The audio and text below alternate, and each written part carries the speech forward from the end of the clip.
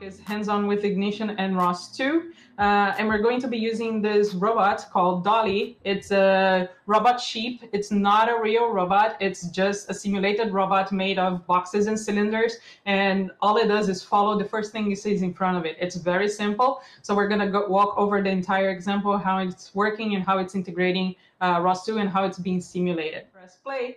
This robot is going to start moving and following the first thing that it sees in front of it, which is this lady, and it stops before it hits the lady. That's all it does.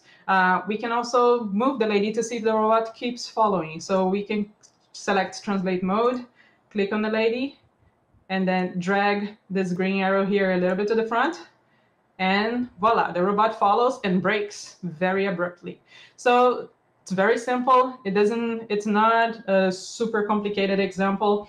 To give you an idea of what's going on here in the interface, here on the right, we can see a tree of all the entities that are inside the simulation. We can see like some information about the robots, the wheels, the links. If you select a link, you can see like that this is the left wheel and it's highlighted. If it like was the right wheel, it would highlight the other one and things like that. Here you have some information about the entity that is selected. You can see its pose in the world. From the top here, you have a menu that is very similar to gazebos. You can select things, you can insert shapes into the worlds that the robot will also follow if it's very close to it. We're going to walk a little bit over the interface a little bit later. You can see here the simulated time that is running. And here on RVis, we can see some of the sensor data that is coming through ROS, because the robot is being controlled using ROS2.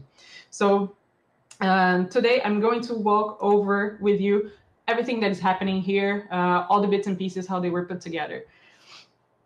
So let's go back to the notebook.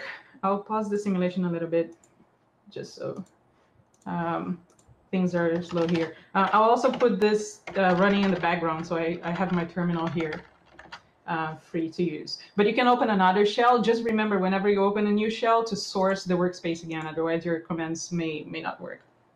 So yeah, I just have some instructions here on how you would like look at that interface. Hopefully everybody got to open and is looking at the same thing. Just very quickly, the versions that we're using here, this is running on Ubuntu Bionic, and it's using Ignition Citadel with ROS2 Eloquent.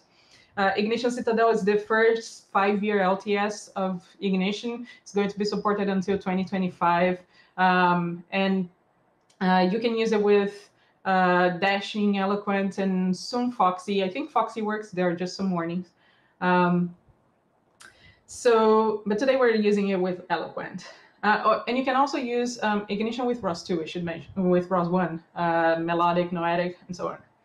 So just a quick introduction about Ignition for people who have never heard of it.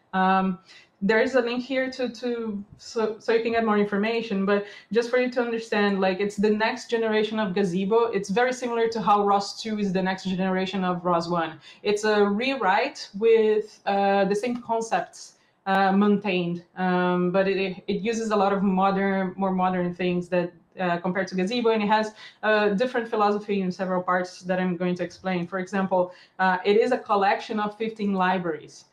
It's not one single application. So what you're seeing here, making this run, there is a physics library in the backend. There is a rendering library creating the 3D view that you're seeing here. There is a GUI library. There is a math library. All these bits and pieces are separated so you can use them independently. We are currently on the 3rd collection release. So we release all these 15 libraries at once periodically. So Citadel is the 3rd one. It's a 5-year LTS. The next version coming up is going to be Ignition Dome in September this year. It's not going to be an LTS. So yeah, we have an integration with ROS and ROS2. And the key difference from Gazebo is that Ignition is very modular. So as I was saying, you have not only the libraries are separated, but also everything is a plugin. So I'm going to talk about this a little bit later, but right now we have the integration with the rendering engine is done through plugins. The integration through physics engine is done through plugins. So very little is hard-coded so that you can integrate your own things, and you can only install what you need. You can only use what you need. You can only load in memory what you need. So it's very modular in this sense. And right now, for example, we are using two different rendering engines. There's one running in the front end, which is Ogre 2, the latest version of Ogre that supports physically based materials, physically based rendering. And in the back end, like DALL-E has a sensor here that it's a LiDAR, and that's being simulated using Ogre 1, the older version of Ogre. So you can do this kind of combinations as well, which is interesting for various use cases.